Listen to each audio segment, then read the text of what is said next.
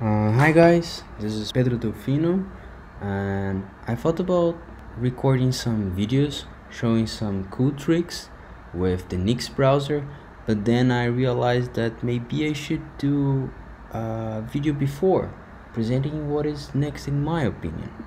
So in a certain way, Nyxt is a web browser, and you probably know about web browser, right? These are the more popular ones, and you even have these other browsers like Vivaldi, Opera, and Brave, which are more like theoretically privacy oriented. If you go deeper, you can find stuff like Tor and even Lynx, which I could not find a logo, but it's the oldest browser that I know. It is only text oriented. But okay, all these programs, they are roughly trying to achieve the same thing, but the way they do it, it's pretty different. And well, if we try to understand the spirit of Nyxt, it might be better to look to two classical text editors, the Emacs and Vim, because they represent the Nyxt spirit better than the browsers that I showed a few seconds ago, because these text editors, they are really optimized for configurations and tinkering. So I will show 8 cool things about Nyxt in this octagon. The first cool thing is that Nyxt is really privacy oriented. The company behind Nyxt, Atlas Engineer, the only data they have about the users is basically the number of downloads, and you can even download Nyxt without their knowledge. The second cool thing about Nyxt is that it is free software and open source, so you can study it and change the code as you like it. Another cool thing about Nyxt is that it is keyboard oriented.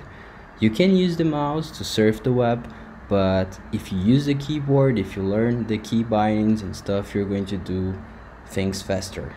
Another cool thing about Nyxt is that it is an infinitely extensible software. So think of it as a platform that you can build stuff over it, like with a bunch of extensions. You have full access to the internals of the browser. There is no like browser APIs to build extensions like you would have if you tried something with Firefox or Google Chrome. Another cool thing about Nyxt is that it is built with Common Lisp, and Common Lisp is a very introspectable language, so you can examine things while the program is running, and you can change things on the fly. So live codability is something that fits together with hacking stuff, changing the state of stuff. All these things together that I said so far, they make you build the browser self-made for yourself, and this can really leverage your use of the browser and make you more productive. Another cool thing about Nyxt is that it is a very minimalistic design, so you won't see a lot of buttons and things to click in and click out. You just use the keyboard and do things smoothly. And lastly, but not least, the Nyxt architecture is really interesting because it represents a decoupling from the web engine to the browser itself. Nyxt is agnostic to the browser engine.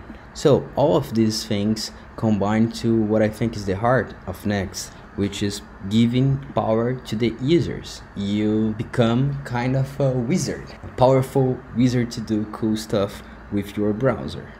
So that's it guys, this is the first video. Maybe this is the beginning of the Nyxt Academy or the Nyxt Academia, something like more like, sounds like Greek stuff. And that's it. I hope I will record some videos showing how to install. There are at least 4 ways that I know that you can install Nyxt.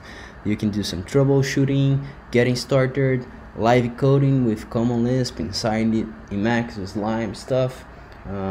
That's it. Stay tuned.